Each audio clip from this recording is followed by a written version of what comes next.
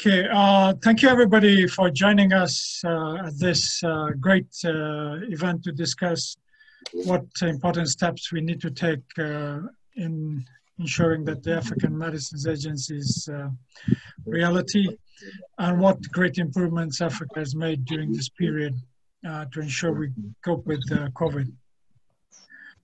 Firstly, good morning, good afternoon, and good evening to everybody who are listening to us and watching us. I am Kaldip Semi. I'm the CEO of the International Alliance of Patients Organizations. And together with our partners, the IFPMA, we are hosting this in a joint IFPMA-IAPO webinar. I need to set some ground rules first. Please use the chat function for your questions. Please keep your chat to that which is necessary and required. We do not want to see any defamatory comments or any chit-chat that's not adding value to our discussion here. Put there so we can scan those chats and we can then bring them back into our questions to the panelists. Secondly, please mute yourself when you're not speaking, as Catherine has put, and also ensure that you follow the decorum and make sure you keep it to your time when you discuss. And we will then open the meeting up. It's my great pleasure first to introduce our moderator, Catherine, whom you have heard a number of times elsewhere, has been a very good journalist accredited by the United Nations. She has worked extensively on African issues. She has worked some of the very tough issues on health. She's worked some of the tough issues on social economic issues of health. Currently, she's based in Geneva, at the heart of where all the permanent missions to the UN are based. And she has really the pulse on what is happening in Africa right now, how the 55 states are going through this pandemic at the moment. And I now have that great pleasure to hand over to her capable hands. And let's see how this evening's whole event transpires. Catherine Fekanga Okongo, it's yours now. Thank you. Thank you so much, Kawaldeep, for these very nice words. Welcome to all of you. We are very happy to have so many of you today with us. As Kawaldeep said, good morning, good afternoon, or good evening, wherever you are.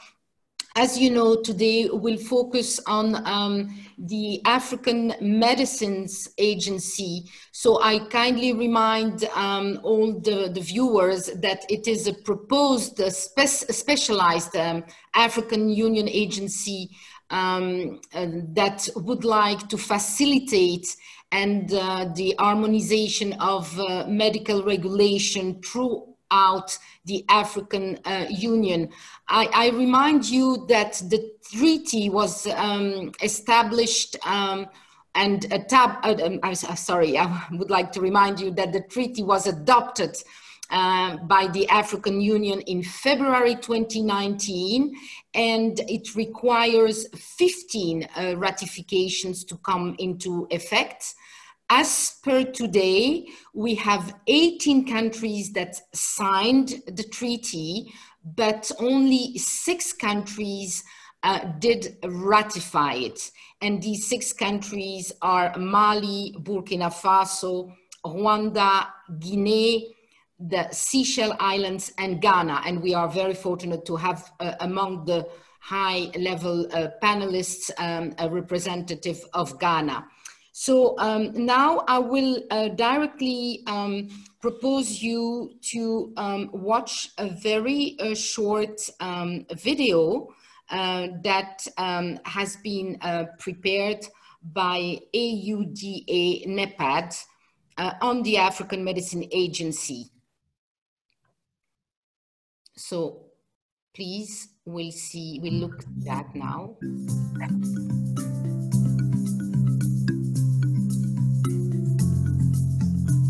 Everyone has the right to effective healthcare and a well-functioning health system.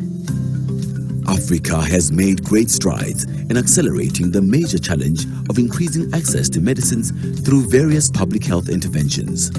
However, about half of the population in the poorest places still do not have access to safe, efficacious, and quality medical products. Local pharmaceutical production remains low, with only about 2% of consumed medicines being locally manufactured in Africa. About 25 to 30% of medical products are substandard and falsified, and illicit trade in pharmaceutical drugs remains persistent.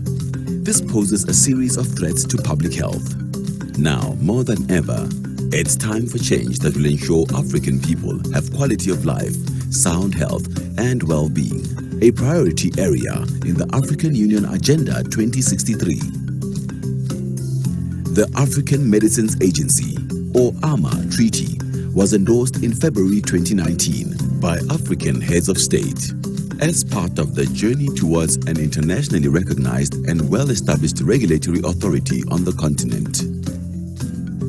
As an organ of the African Union, legally mandated by member states, IFPMA's goal is to increase the availability of safe and affordable medicines and other health products on the continent. This will be achieved through providing regulatory oversight of selected medical products, as well as promoting regional and national cooperation and harmonization of regulatory decisions.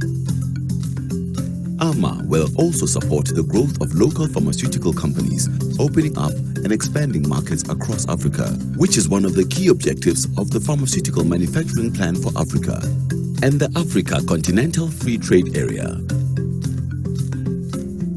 Working across 55 AU member states, regional economic communities, and regional health organizations, the African Medicines Agency will coordinate and strengthen ongoing regulatory harmonization in the following ways.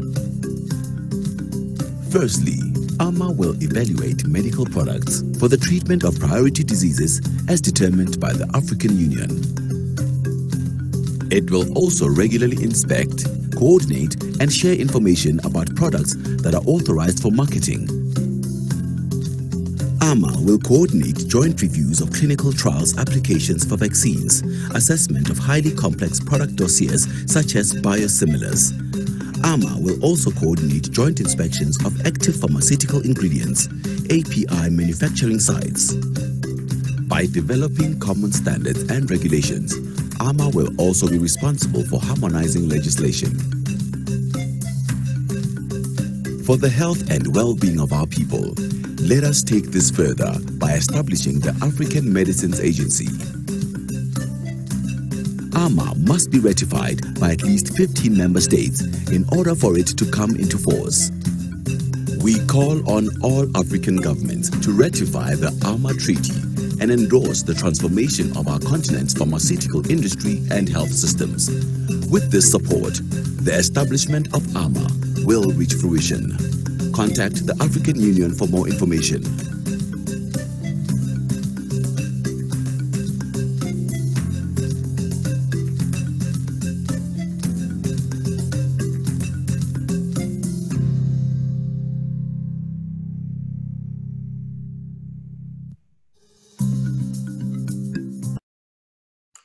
So this was a very short but interesting video to introduce IFPMA, the African Medicines Agency.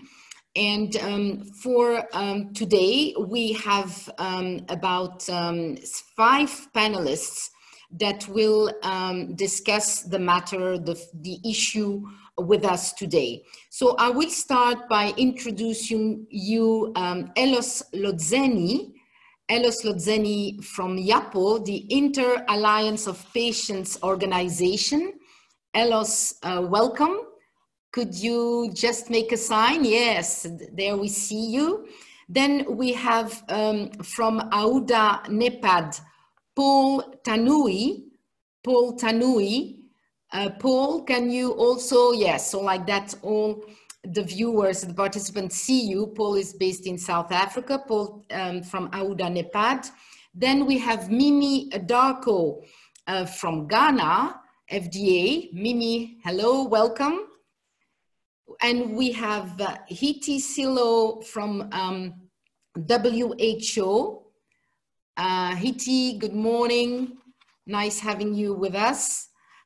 We have Karim Bendau from IFPMA. He is the African chair of Africa Bureau at IFPMA, but also head of Merck Africa Bureau. Hello, and I think I have everyone. I did mention everyone. So we'll start now by directly asking a first question. We are in a situation of a pandemic, COVID-19, as you know. Until now, few countries have ratified the treaty. As I mentioned it before, and you've seen it during that short video, only 6 countries did ratify the treaty when 15 ratifications are needed. So my first question will be, is the COVID-19 going to boost the ratification and the signature of that AMA treaty? So I will maybe first ask the question to Elos. What do you think about it? Yes, COVID-19 is going to have an impact on the signing and ratification of the AMA. We need the vaccines, medicines, as if it was yesterday. So with this, for us to get medicine in a speedy manner, we need this harmonized way through the AMA. So what's required is that the member states, they need to undertake the signing in a fast manner. Otherwise, we will not be able to get the vaccine in a speedy manner, thereby putting our population at a greater risk in as far as COVID is concerned. Thank you.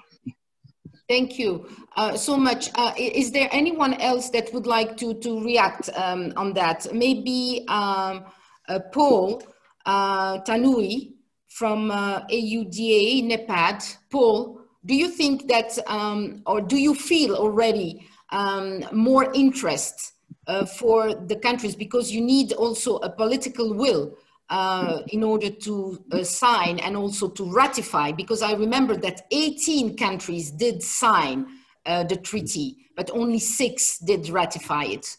Paul Tanui. Yes, indeed. Thank you very much. And thank you, IAPO and IFPMA for organizing this panel session. Yes, indeed, there is need for accelerated signing and ratification of the AMA treaty.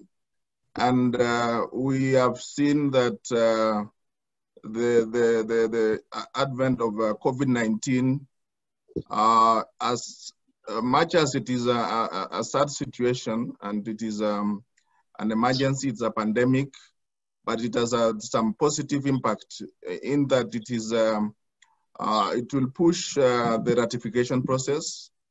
There is also the realization that there is need for strong regulatory systems among countries to be able to contain public health emergencies, particularly those related to supply chain disruptions.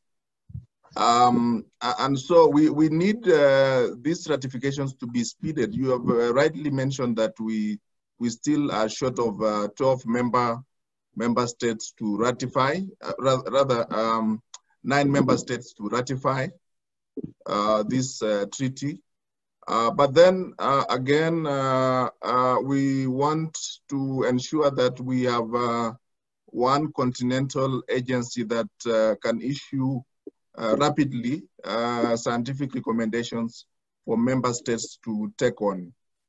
However, I should also mention that due to COVID-19, there has been some challenges because now the focus is on COVID-19. In terms of the limitations, in terms of the advocacy and interactions, there's been some drawback because, you know, the parliaments have not been able to convene where there's parliamentary, approval required by countries. So there's been some limitations as far as that is concerned. But we are working together with other partners, African Union Commission, WHO, of course, PATH, REX, IFPMA, and civil society to ensure that we put this in the agenda of the political and policy makers across Africa, and using all the platforms that are available to ensure that we advocate and we have focused advocacy for IAPO treaty ratifications, signing and eventual ratification by countries. Thank you. Thank you. Thank you so much, Paul, for this explanation. I turn now to Mimi Darko, that is from Ghana, FDA. Mimi, Ghana did sign and ratify the treaty. Maybe you could share a bit of this experience. How did the government from Ghana decided to go quickly into that? Thank you very much. The whole process, because it involves different legal systems, so the ratification and even the signing does not just involve the agency. So it involves Parliament, it involves the Ministry of Foreign Affairs, it involves your parent ministry. So we fall under the Ministry of Health. And it also involves the Attorney General's Department, because there's a lot of legal and financial implications. So for us, what actually moved it very quickly was that we had leadership by our parent ministry. So we had very great leadership from our Ministry of Health. There was a focal person nominated from the ministry, because if you leave it just with the ministry, it never gets done. So the ministry nominated a focal person who was working with the regulatory agency and working with the Ministry of Foreign Affairs. So basically it was teamwork between us regulators, the Ministry of Health, Attorney General's Department, because they had to look through the treaty and ensure that we were okay to sign something like this. And the Ministry of Finance even came in, because, well, if there are any financial implications to the agency, then the ministry would want to know. So basically it was teamwork. And I think that moved the process up very quickly. We were all very committed. We had to first brief Parliament. And if you don't get advocacy for this, it gets stuck there. So we had to, with the ministry, brief the Parliamentary Select Committee on Health, tell them the benefits. So we asked a lot of questions. What happens to the regulatory agency? What happens to the independence of the agency, which was something that was very critical in the minds of all the legislation.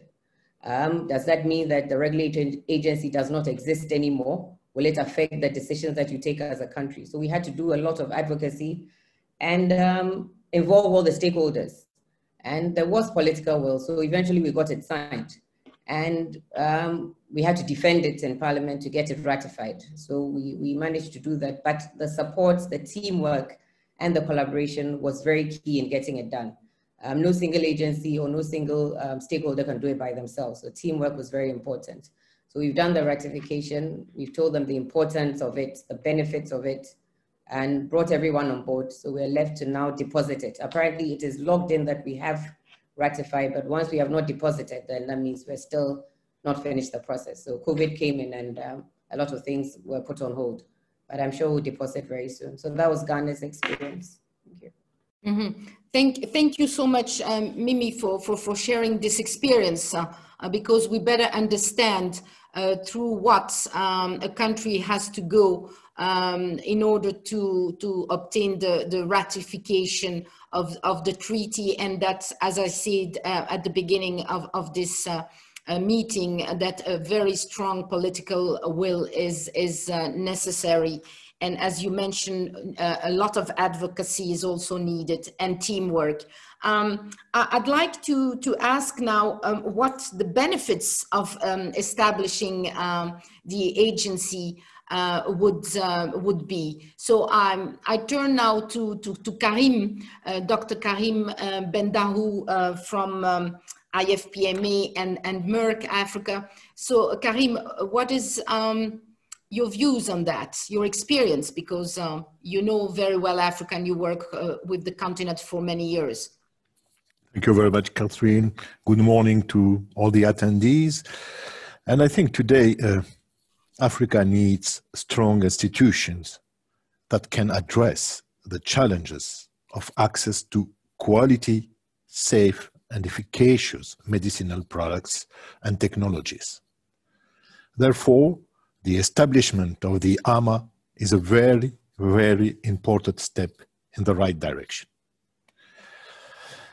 We've seen also during the COVID-19 how FDA and EMA have changed the way they are processing, the dossiers for vaccines and the examination of this dossier. And I think that it's also the right time to accelerate the EMA ratification to avoid duplication, also to provide regulatory guidance, scientific opinions in very short time, and a common framework. This alignment of regulatory system, strengthening and harmonization efforts, it's key, for optimizing also pharmaceutical markets and sustainability in the supply. Supply is key. We've seen also during the COVID-19, the shortage which happened, and I think this can be resolved if we would have IFPMA existing already. In my opinion, no single country has enough resources and capability to efficiently and effectively regulate the whole supply chain system alone in this globalized world, Therefore, IFPMA will have a distinct position to leverage various regulatory assets and capabilities to improve this access to safe medicines. Thank you, Catherine. Thank you so much, Karim, for sharing this very interesting view. Now, I'd like to ask also Paul. Paul, what do you think about the benefits that would bring the establishment of such an agency that would bring, of course, harmonization? Yeah, thank you very much, Catherine, for this question. I think there is enormous benefit that IFPMA will bring on the table. First of all, is ensuring that there is increased access to safe, quality, and efficacious medicines. And this should be, the access should be timely. So the most important thing is that the access should be timely. And given that not all of our agencies, as mentioned earlier on by colleagues, that most of the agencies are actually struggling in terms of the resources, financial resources, technical resources. There is a shortage of expertise. And so the African Medicines Agency will bring value to these countries in terms of regulating some of the complex molecules that are being brought into the African continent. And also some of the products that are being brought into the continent where some of the regulators actually do not have the legal framework or even the capacity to evaluate. I'll give you the example of medical devices and diagnostics, for instance.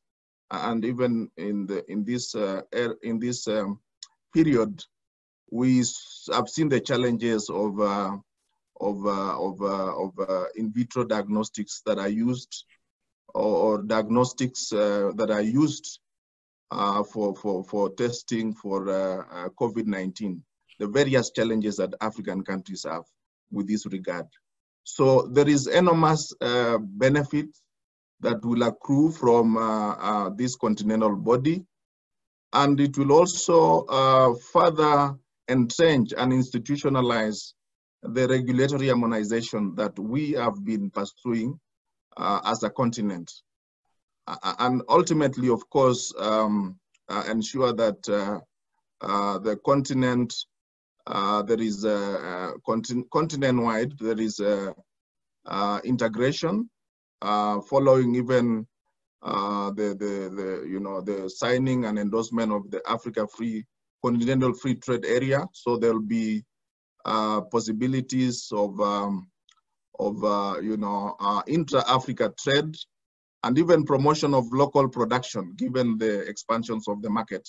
So it will be a process, but ultimately we'll be working with the member states to ensure that this is a reality, and also is going to be Africa-owned institution that is very critical in terms of public health, intervention in the continent. So this is my reflection on your question, Catherine. Thank you, Paul. Thank you so much, Paul. So I turn to Elos. Elos, could you please give you the perspective from patients? What will be the benefits for patients? We don't see you anymore. We just lost you. But Elos, do you hear us? Yes, I can hear you. Okay. So please, what do you think that the benefits will be for patients? And we see you. We do see you. But we don't hear you. Could you please unmute yourself? I would say there are 2-3 benefits as patients. One, Africa has been very much infected with the fake counterfeit medicines. Now with this harmonized one-stop shop for regulatory mechanisms, it means us as patients will be receiving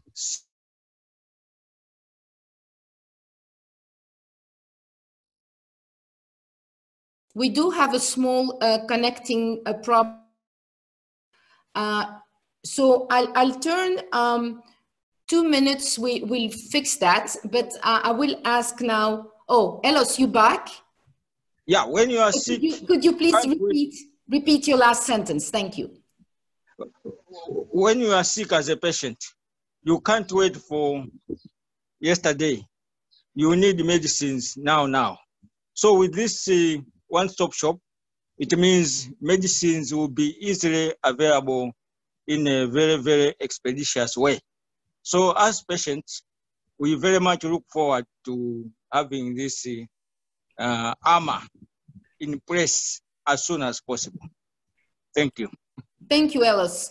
ET, WHO, what would be the benefit also from when you look from WHO, the World Health Organization? What would be the advantage to have such an agency based and focused on Africa?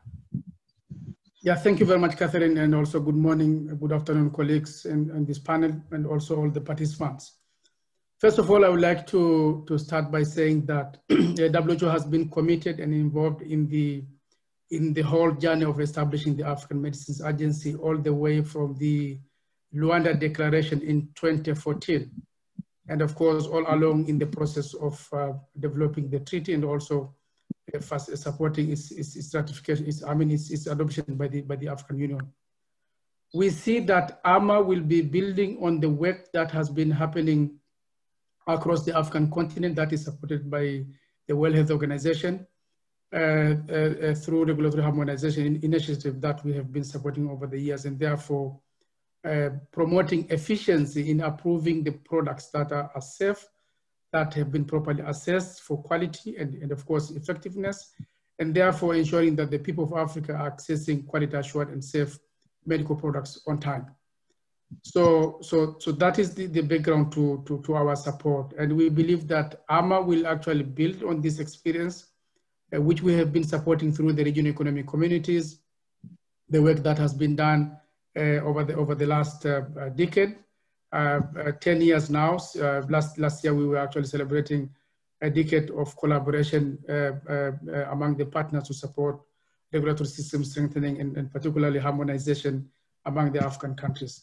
So we see that with the establishment of IFPMA, the work that has been ongoing on the continent will actually be taken forward by this African single agency by pulling the existing expertise, which is now only, for example, used within the regional economic communities. Now, these resources can be pulled together at the continental level and therefore support and benefit countries that are actually weak. And speaking from my own experience as a team lead for a team in WHO that is involved with the assessment of regulatory systems of course, at the global level, but also in the African continent, we have seen the capacity gaps. And therefore, having this continental agency will help to pull together the limited resources that are available in some countries and not in others to support joint assessments, especially of complex products, but also joint inspections, and therefore supporting the rest of the countries that are on the continent. We also see that, and I see some comments in the chat here, that African continent is also experiencing some challenges of substandard and falsified medical products.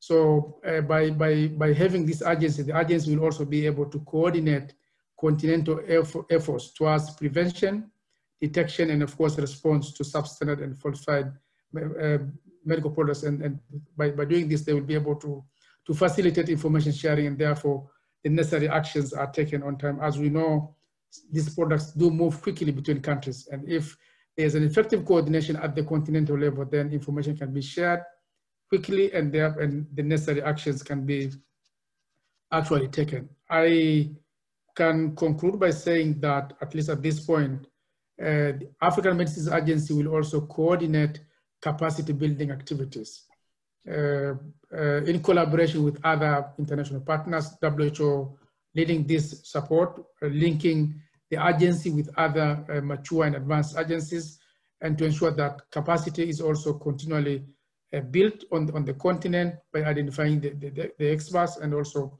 supporting them in terms of enhancing their capacity. So the African Medicines Agency will also be, I think, playing a critical role in this area.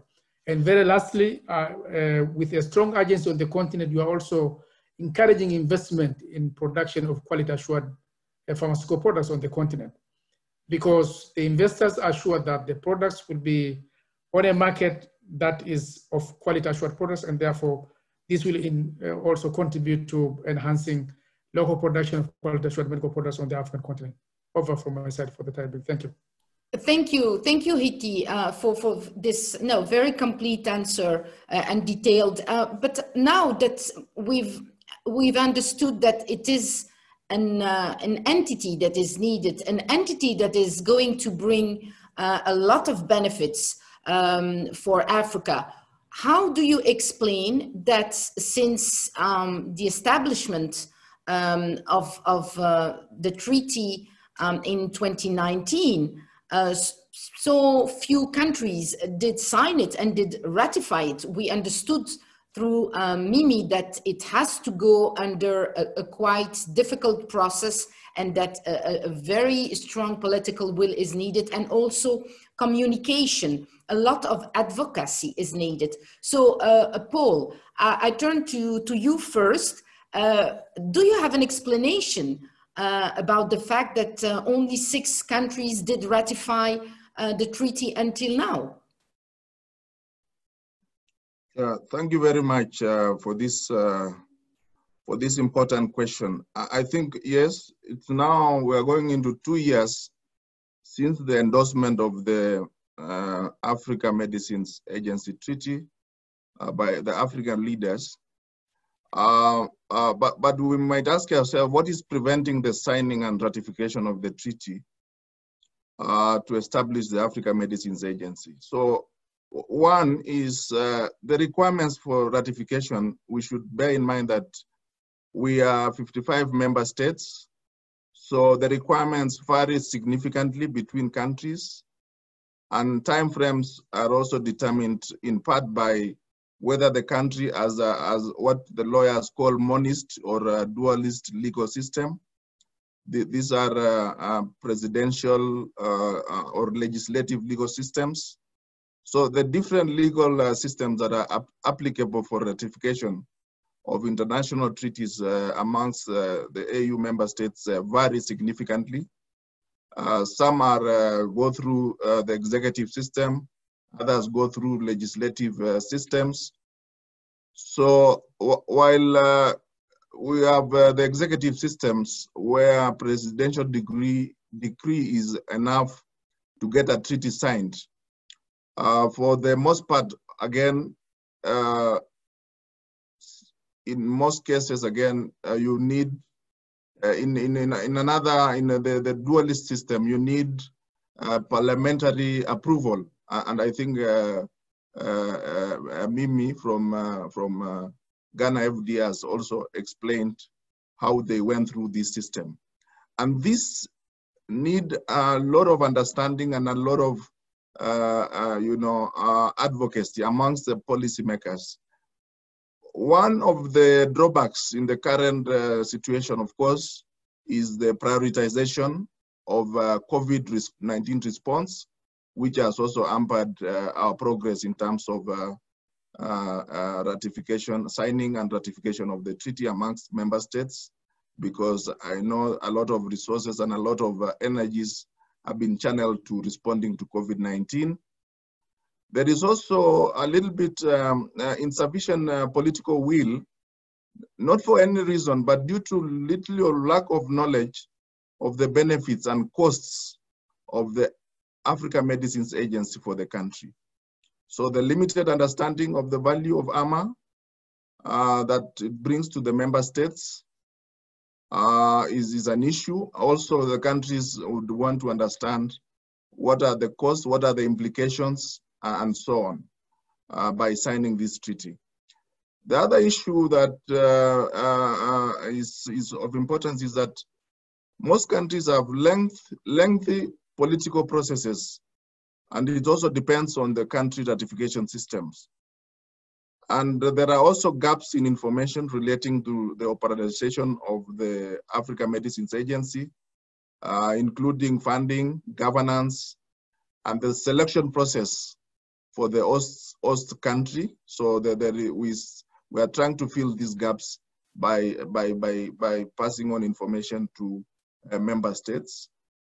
There are also more concerns around centralized approach to regulatory approvals, and also the fact that some countries are wondering whether establishment of Africa Medicines Agency will replace their sovereign authority over regulatory matters, which clearly is not the case.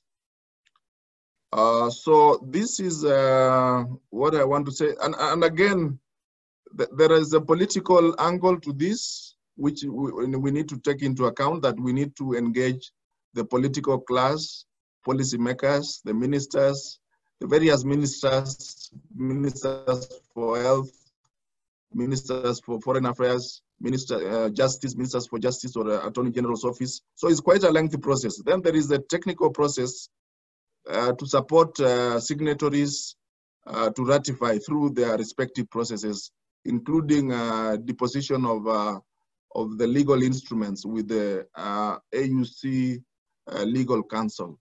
So I see this as a long process that is that I can consider as hampering the signing and ratification of the treaty.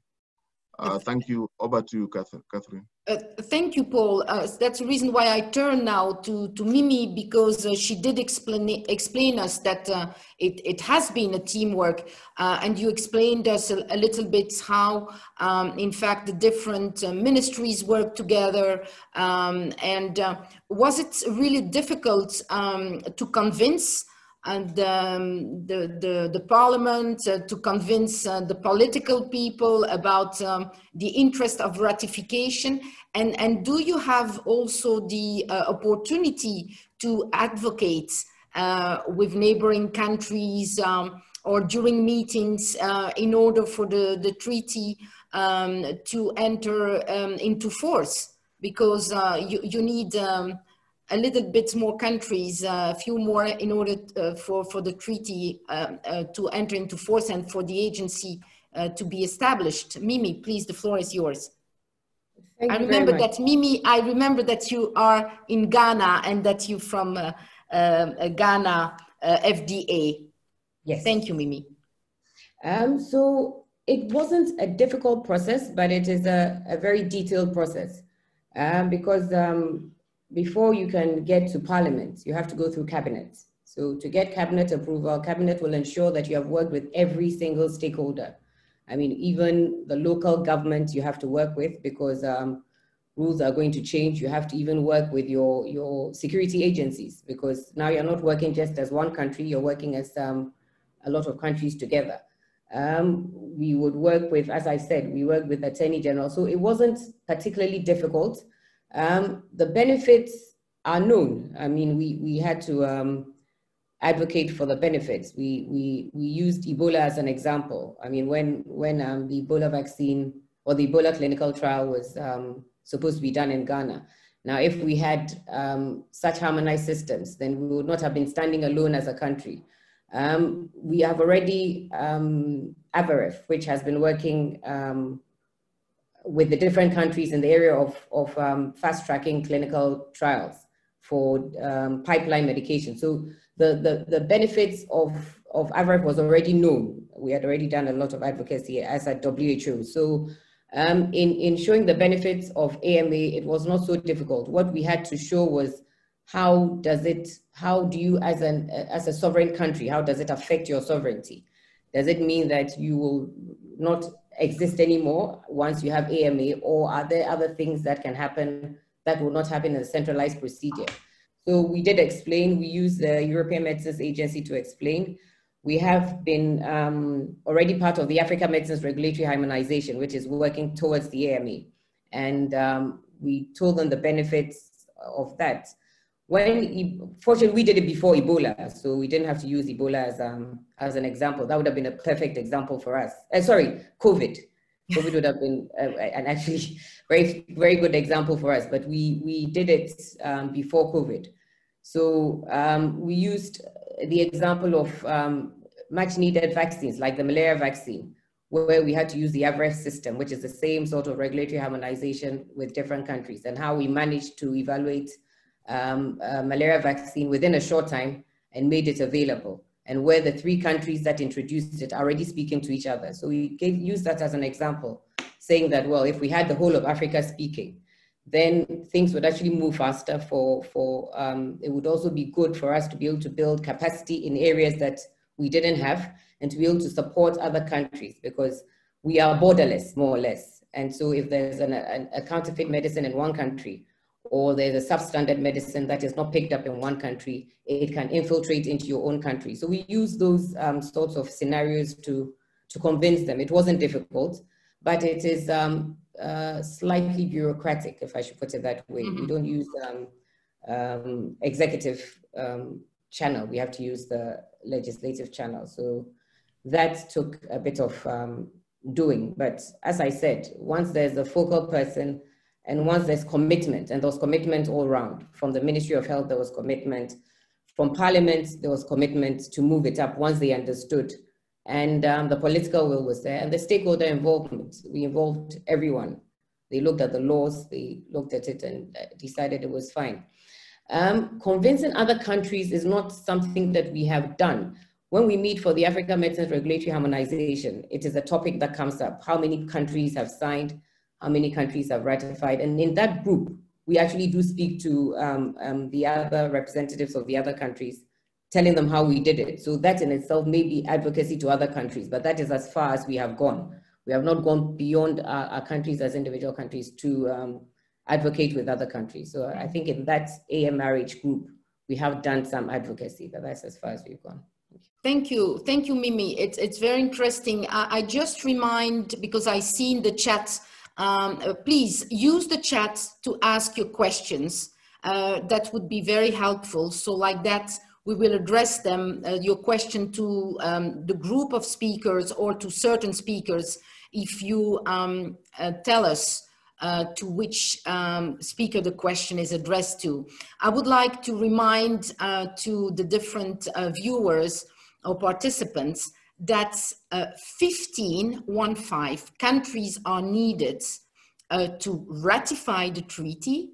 Until today, 18 have signed it and 6 have ratified. So you understood that Ghana did it, but you have also Mali, Burkina Faso, Rwanda, Guinea, and the Seychelles Islands. These are the 6 countries that, as per today, have signed and ratified the treaty. So we understand that we need more political will, and I see in the questions that some questions are related to, of course, the role of that agency. Is it going to be disturbing for the pharmaceutical industry, for instance? I see one of the questions.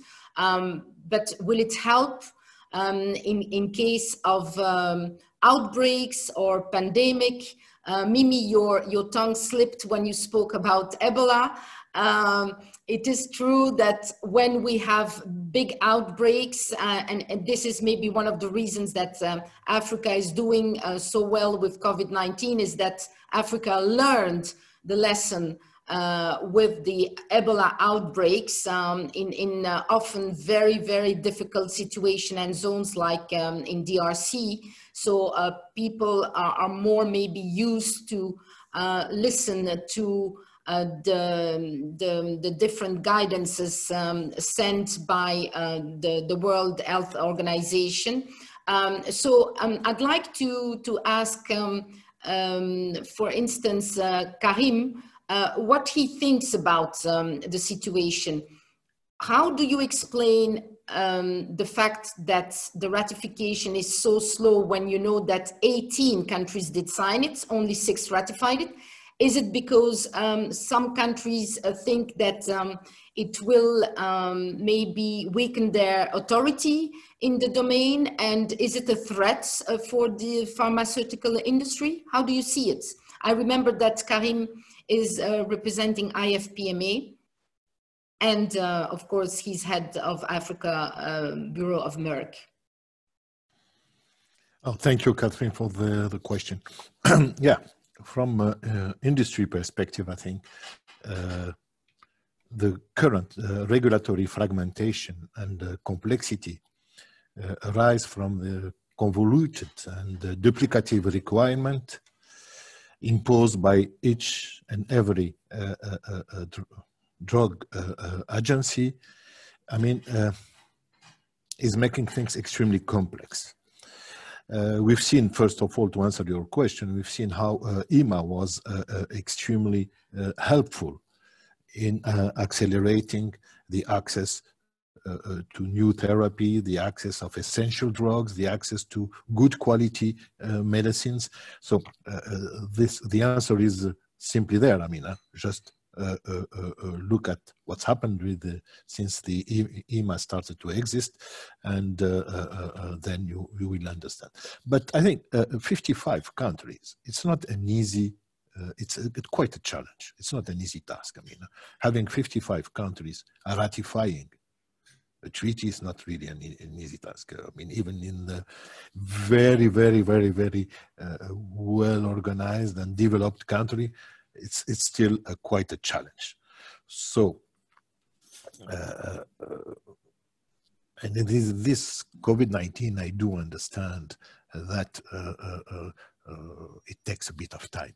But on the other side, let me try to be a bit disruptive. I mean, as Mimi mentioned, the African national regulatory authorities have already faced many challenges such as HIV, Ebola, malaria still, and they have all tested their capabilities.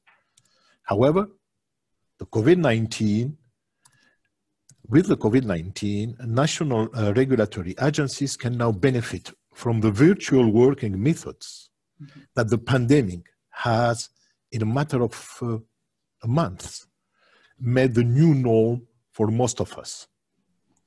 Trends such as digitalization, with a topic that I love, because I strongly believe that we can build a strong and solid public health system in Africa by using the digitalization. So the digitalization and regional cooperation is creating new opportunities. You know, to have all the regulatory agencies discussing and seated around the table in the past, it was requiring an organization of a summit, something like that. Now you can organize a summit or a regional meeting in a couple of days, or in a couple of weeks. So using this modern and digital infrastructure, the expectation is to accelerate the implementation of an efficient regulatory policies and practices, and make the IFPMA one of the most efficient, and I believe in that, and modern regulatory system in the world. Because we are picking up the problem and the issue just in this COVID-19 period, where we are transforming the way where we are cooperating. So this is also an opportunity to have a solid African healthcare system with a focus on the resilience and equity. And we as an industry, we are really, we feel now responsible for that, and we feel involved, and we need really to see that happening. So communication, digital tool, and whatever we can do to make this IFPMA alive, I think is part of our duty. Thank you. Hello? Yeah. Yeah, thank you. Yes, I wanted to could you please tell us also about the quality, because we know that Africa has a problem with fake medicine. So could you please elaborate a little bit on that one?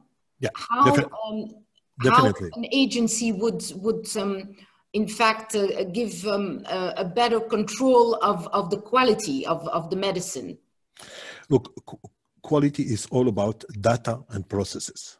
So if you have an agency centralizing the data and the processes, then you know, in the continent of the fastest growing mobile ecosystem, you know, you have this, in Africa, you have 70% of the continent which is covered by 3G or 4G networks.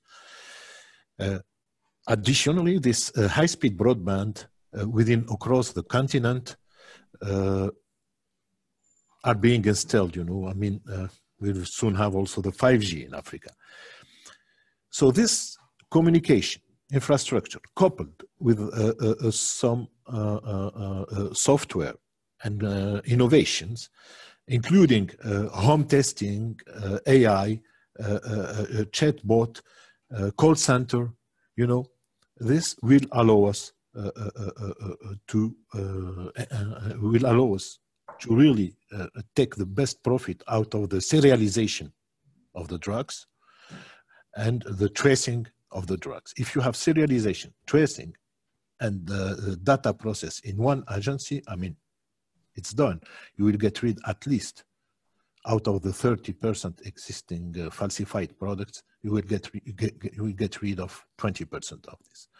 10% will be remaining, and this is something different to be considered. So yeah, that's also the way how we can fight the counterfeited product and falsified product only with serialization and digitalization mainly. Thank you, Karim. I now turn to Hiti, WHO. Could you please give us more information about the work that you as WHO are doing with Africa, and also about AMA. Are there meetings in order to know more about the agency? Do you have meetings to explain or to coordinate the future agency? And I remind also everyone that we need 15 countries to ratify. And one of the questions that after I will ask to Paul is, how can we start if we only have 15 countries that have ratified the agency? Will it help to go then further? But first I turn to Hiti. Hiti, could you please elaborate a little bit about the position of WHO regarding AMA, and also the access to medicine, and maybe will it facilitate the harmonization of different maybe tools that you would provide to the continent? How do you see that? Yeah, thank you very much, Catherine. And I'll be building on my initial reflection on this panel discussion again. And thank you. I'm also seeing some interesting questions here. We are actually in touch with the African Union Commission to support them in this process of ensuring that more countries do ratify the treaty. And for this, I just wanted to bring to the attention of the panelists and also all the participants that based on the discussion with the African Union Commission, and also to ensure that we also target certain countries to make sure that more countries do ratify, and also to ensure regional distribution, geographical distribution across the continent. Our Director General has actually written to 23 ministers of health to advocate for the ratification of the treaty. And also our regional director in the African region has also reached out to some key representatives in countries to ensure that they follow up with the governments to accelerate the ratification process. Some of you might have heard in 2019 in November, our Director General did sign also a memorandum of understanding with the AUC, a chairperson of the AUC Commission, of the African Union Commission, to further reaffirm and commit the WHO. That we are very committed to supporting this process, and this also includes working together to fundraise to support once the agency is actually fully operational. We have also developed what we call Q&A or question and answer advocacy paper that we have also sent to our WHO representatives in countries, so that they are available before the ministers to clarify any key questions in order to support and facilitate the countries in the ratification process, as explained by Mimi here. So we are reaching out as an organization to the ministries through the network of WHO country reps who are actually working with the ministers of health all the time. Just wanted to also mention that in 2019, we had actually planned that sometimes this year with a delegation from the African Union Commission and African Union Development Agency, AUDA, NEPAD, together with WHO, undertake a study visit to the United States FDA to benchmark from them, and this will guide them in the process of establishing this agency. So this, of course, did not happen because of COVID, but our role here was to facilitate this study visit, and we'll also be engaging in the future on this once the situation of pandemic further becomes better. I just wanted to say that in wherever we have opportunities through the regional economic communities where meetings are taking place, we have used those opportunities to advocate for the establishment of the African Medicines Agency through the regional economic communities, but also, as I said, we are also engaging with other mature agencies, for example, with the Ministry of Food and Drug Safety of the Republic of Korea, to ensure that the AUC is also learning from them, so that these skills, the experiences they get from there are actually transferred to the establishment of the African Medicines Agency. So these are some of the efforts that we are undertaking. As I think in our preparatory course, I did mention that we are, for example, having the African Medicines Regulatory Harmonization Week from 9th to 10th of December. Paul can confirm that, where we are also discussing about IFPMA and encouraging countries to ensure that they fast track the process. We have actually confirmed during this COVID pandemic how important it is for countries to collaborate.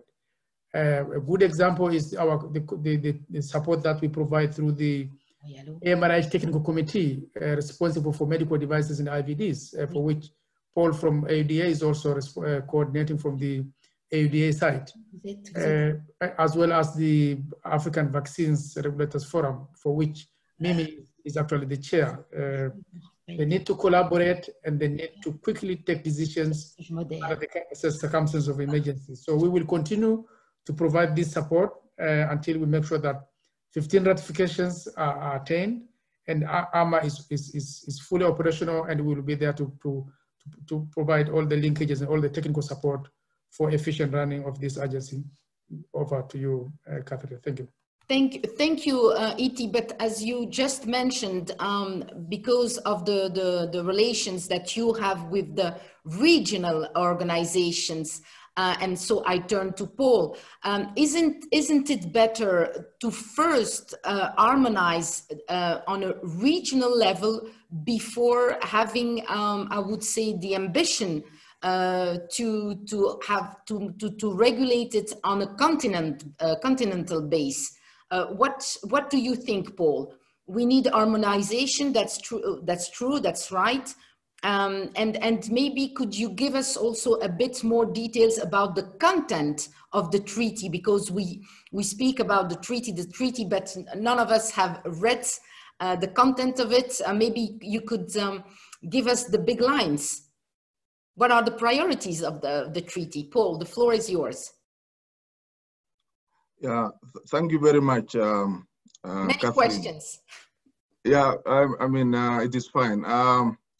First of all, just to answer your question about the content of the treaty. So the treaty is based on, it's a treaty based. We were advised by the Legal Counsel of the African Union Commission in terms of the elements that go into the treaty, the objectives. It is a bit of a high level treaty in terms of the objectives and the aims.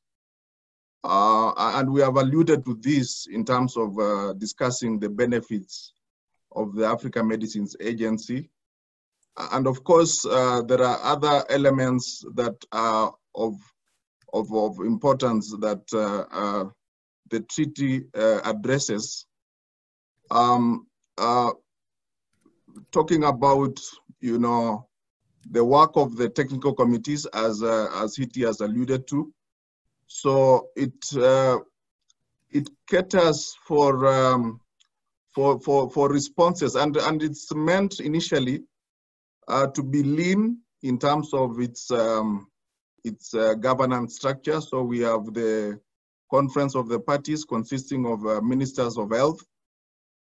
We have the governance board consisting of representatives from the regional economic communities, regional health organizations, ethics committees, and also the Commissioner for Social Services. So this is the governance of the treaty, and it is all available for you to download. But it does have articles to do with the administration and institutional framework, issues around the key objectives and the key functions. And this is what we have been discussing all along this morning. This is areas around the regulatory functions that the African Medicines Agency will initially focus on. That is marketing authorization, GMP inspections, consolidating a database for the active pharmaceutical ingredients, issues around safety monitoring, and also issues around evaluation of products that are not normally evaluated at the country level, or that there are no capacities at the country level. So we are going to be pulling resources from the countries, expertise from the countries, so that they are at that level, at the continental level, so that they can issue scientific opinions. Nevertheless, this is a high-level treaty, as I said. And of course, I didn't talk about the oversight of clinical trials, which AVREV has been conducting, and also areas of quality control. So just to give you some more information about the way the AMRH governance structure is that at the technical level, we have what we call technical committees. So we aspire that these technical committees that are focusing in different areas, and ET has mentioned one of the areas that is medical devices and diagnostics. It's called the African Medical Devices Forum, will be one of the technical committees for the Africa Medicines Agency, as well as AVREV, Africa Medicines Quality Forum, and other technical committees, including even Africa Blood Regulators Forum, because we also have another forum that is looking at quality and safety of blood and blood products. So this is the highlight of the treaty, and once it comes into operations, after 15 member states ratify, then it will take a life of its own as an agency of the African Union. So there is still a process, of course, for selecting the host country. Mm-hmm. There is a general criteria that has been put forward by the heads of state and endorsed in 2005 on criteria for selection of AU organs, and we are trying to fill into that criteria so that we have when that time arrives, we are clear how we want the agency to be hosted. So this is in a nutshell what is in the treaty, and the treaty is available at our website or yes, the AU website as well. I did share the link with in the chat box, so the people that are interested in reading the treaty can just click on the link and they will find it on the African Union platform. Mimi, you are the only woman. Yes, sorry, Paul. So you asked me about the how we want to take forward this the treaty in terms of signing. I think ET has addressed most of what I wanted to say. Tomorrow and Thursday we will have the AMRH week. Tomorrow we'll just have presentations, and then on Thursday we'll have the steering committee for the AMRH. And I know a lot of participants here have already been invited. I should also mention that when I attended last Friday the SADC Regulators Forum, they informed me that they still need some support for political engagement for the ratification of the AMA Treaty. So we have consultancies that have been working with the African Union Commission to develop briefing notes, high-level briefing notes, mainly for ministers and permanent secretaries and high-level officials. And we have also developed other IEC materials, guidance notes, and we are using these platforms like regional ministers' meetings to continue, advocating for the signing and ratification of the AMA Treaty by countries. So this is what I wanted to say, but I think ET has covered most of what I also wanted to speak to. Thank you. Thank you. Mimi, maybe you could add a bit on that, also about what is now your country Ghana doing, or expecting, waiting. Okay, so currently, fortunately, because we already have ABRF looking at the clinical trials, we are, and that is going to be one of the working groups or the arms of the AMA. And we also have the Medical Devices Forum. And we also have I think the laboratory, quality control laboratories forum. So we have been taking part in these individual forums outside the AMA, but they're all working to be part of AMA. So we are not actually at a standstill, we're actually working. We will get there. So all these groups are there and they're working. So we can see the actual benefits of AMA even before we go into full operation. And at the end of the day, I mean, the way we look at it here is that the AMA is designed to build on what we're already doing. It is designed to strengthen capacity because, for example, Ghana has been assessed as a maturity level 3 by WHO. The other countries, it's the second country, Tanzania was the first. There are other countries that are looking to get there. If we're working in this harmonized system, would it be easier for us to support other countries? Yes, maybe. Looking at even COVID, we have a vaccine that we are going to soon introduce that none of us know anything about. And if we were working within a harmonized system within the AMA, because for example, if you look at the malaria vaccine, it was not within ECOWAS. It was between Ghana, Kenya, and Malawi. So that crossed our regional economic blocks.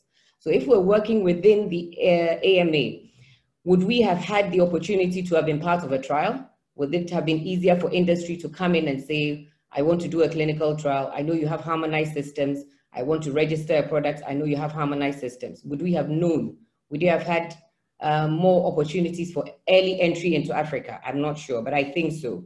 Because, I mean, as the industry said, it is easier to come into a group of countries where you have harmonized legislation, harmonized guidelines, and harmonized processes than to go to each and every individual country. So, I mean, looking at COVID, in a way, we feel like we've lost out because we have no idea what is going on in the vaccine market. We will get a product that we more or less do not know about, but we still have to evaluate. Currently, I'm sure we may be able to use we are looking at using the ABRF system to do that evaluation. But if we had AMA set up, we would have been able to use the registration working group to be able to do this. So we have started, we think, we will do much more when we have AMA set up. We hope that all the other working groups will I mean, all the ratification will happen. I mean, it is bureaucratic, but it is not difficult. And we're hoping that all that will happen so that we have harmonization, which makes everything easier. It makes access easier. We would then have a common database. For example, if somebody found a counterfeit medicine in Malawi, there would be a common database to put this in, and then we in Ghana would be able to access it before, say, it got here. Would have a common database on safety. I think NEPAD, the Africa Union has even already started that, where we are looking at having the Africa Union Smart Safety Surveillance, where we would all put our safety data in. So when the COVID vaccine arrives, for example, we have a repository of safety data for the continent. So we are not at a standstill waiting for ratification. We are kind of working towards it and waiting for the what would I call it, the documents and the documentary, things to happen. But in the meantime, we are still moving and rolling as we wait to get there. So it is going to be good for all of us. We just hope that it goes quickly enough for us to be able to implement it properly. Thank you. Thank you so much, Mimi. And now I'll ask a last question to all the panelists before I will hand over for the concluding remarks to Kawaldip.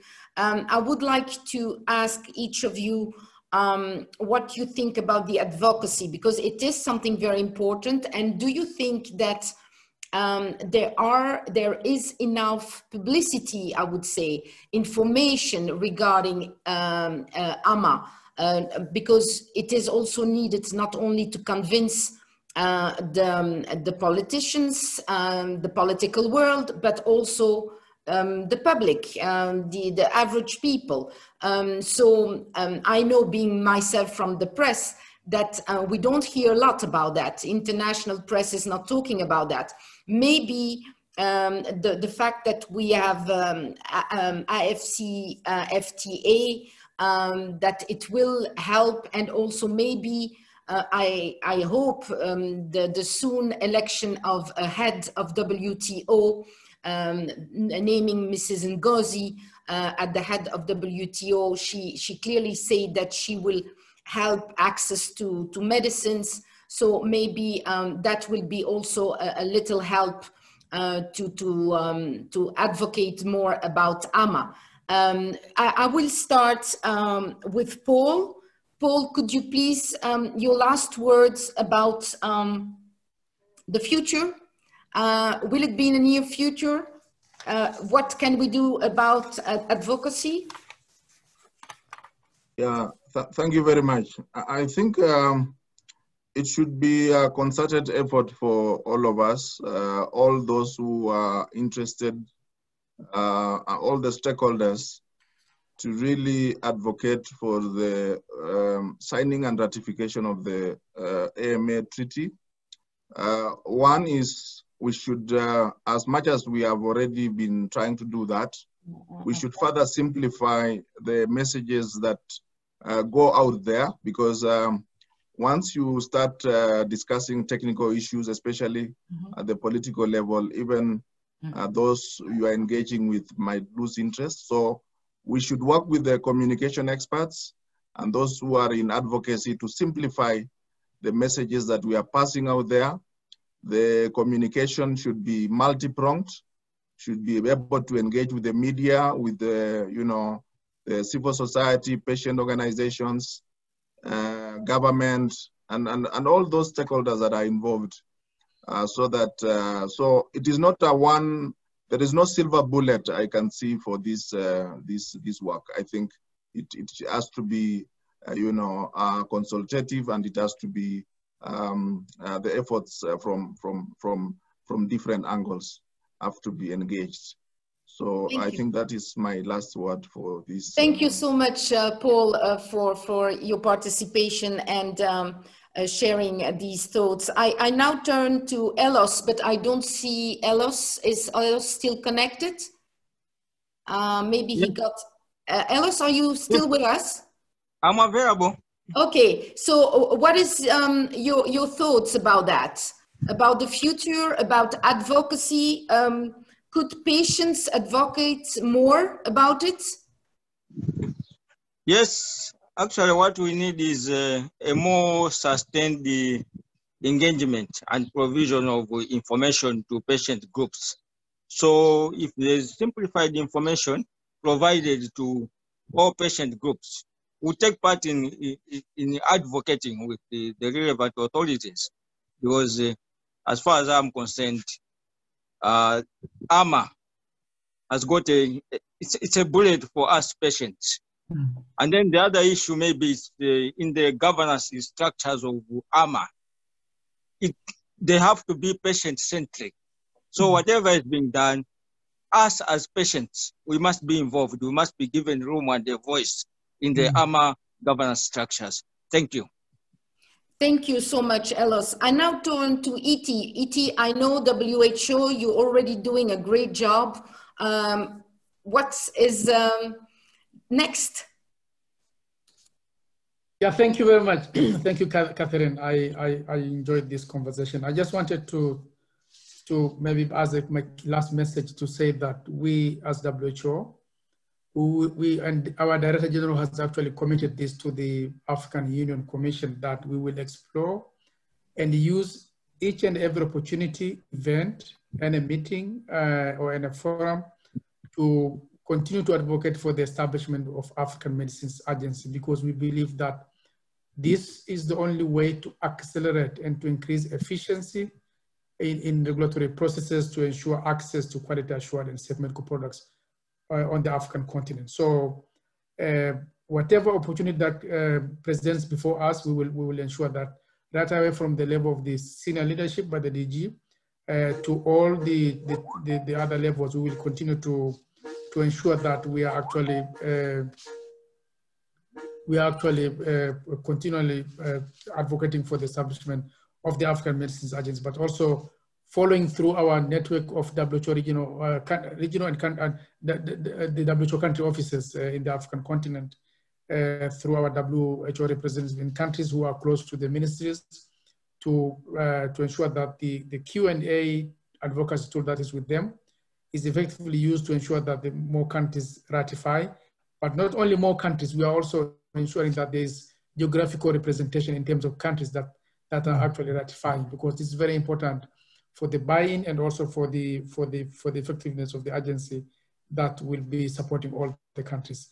Lastly, I think we believe that the COVID-19 is also a platform, and it has actually demonstrated that it is important for this agency to be in place. Now we are discussing about COVID vaccines, and you see the role played by the centralized agencies like European Medicines Agency in Europe, or the work that is done by US FDA and supporting other countries. So we are involved in several discussions with other regulators, and we are seeing that having a centralized agency, for example, on the African continent, could actually facilitate and fast track approval of products, and other countries could benefit from that. So we see that COVID-19 is also another platform that we should keep using, and to ensure that we get more ratifications and we get IFPMA operational. We are optimistic that IFPMA will be operational soon, and we'll continue to provide our technical support to this agency.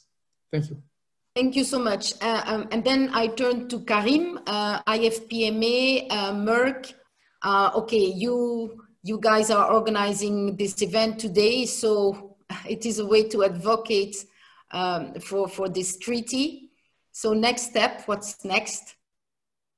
I think to summarize a bit the situation, Catherine, with appropriate training, capacity building, manufacturing, regulatory agility, robust inspection programs, and effective safety surveillance through the establishment of the IFPMA, we as an industry can deliver timely access of medicinal products for patients. Thank you, Karim. And now I will turn to Kawaldip and to Greg Perry for the concluding remarks. I would like to thank and to underline the fact that the Assistant Director General, Greg Perry, is with us since the beginning. Greg, thank you so much for being with us. And I now turn and hand over to Kawaldip for the concluding remarks with Greg. Thank you, Kawaldip. Thank you very much, Catherine. I think this is a brilliantly moderated session. Catherine, we really owe you one. When we're in Geneva, we will take you to that cafe for tea and coffee. Also, I must thank all the participants. We had over 150 participants who joined us from Africa. Passionate remarks in the various things they have said, and we will follow those remarks up eventually. My patients are also sitting on this part of the audience. We will be putting in our patient perspective separately to you guys. We'll be sending that as a document to everybody to realize. But the take-home messages we have got from this session was one, that the African Medicine Agency will restore trust in healthcare once more. I think we have all taken a battering. It will also restore pride. It will be an African-owned institution that will restore pride in Africa as a whole. It's almost meeting Kwame Nkrumah's dream of having a Pan-African oversight in regulatory matters such as health. Also, what is said that the speed at which IFPMA can be ratified is needs to be looked at. We knew the WHO Framework Convention on Tobacco Control Treaty was ratified under 1 year, 9 months. This is 194. This is a big elephant, 194 members to be signed. Now we have a small little antelope here of a treaty. I think we can manage much better than that. Please do ensure We have said that we need citizen journalism, patient advocacy to ensure enlighten, debrief parliamentarians, because health is a political choice. And when you do get these letters dropping on your inbox that say that please ratify, they will. We know medicines regulatory affairs is one big elephant in Africa. Let's put it this way. You need a lot of people to look at it. You can't just address it. So therefore, no one country is able to evaluate, check, clarify all the products that are going to be coming in post-COVID. We also know not one country is able to monitor all the supply chain. So therefore, IAPMA is that. IAPMA will be able to distribute all these functionalities to various countries to take part, just as EMA has done. We know there is no threat of IAPMA to National Medicines Regulatory Agency. This is a complementary and more like an alliance of working things. It will really help us become efficient and effective in this. One of the biggest things that we see from IAPMA, I think, again, was from Ghana, came up, that will boost local African research and development. We will be control of our own clinical trials. I can see University of Makerere, Nairobi, Ghana, universities in Nigeria, all listening in. They want this. This is for them. The trials will be registered locally under local oversight. It will give enormous boost to our young Africans who are dying to help us through the next phases. Very important for us. And most important, it will boost local manufacture and local control over economy. And as you know, one of the primary reasons for setting up European Medicines Agency from the European Union was it was seen more as an economic giant. It will preserve the intellectual property rights. It will preserve the know-how. It will create that cluster. I mean, we have got Professor Michael Porter, who talks about clusters of specialty. You know, that's how these guys went out. MIT and Boston, that cluster there, and then San Francisco, didn't happen overnight. It needed that enabling environment, and IAPMA will give that. IAPMA will create that enabling environment where African clusters of excellence can work together, and the spin-offs are the moon. Let's put it this way.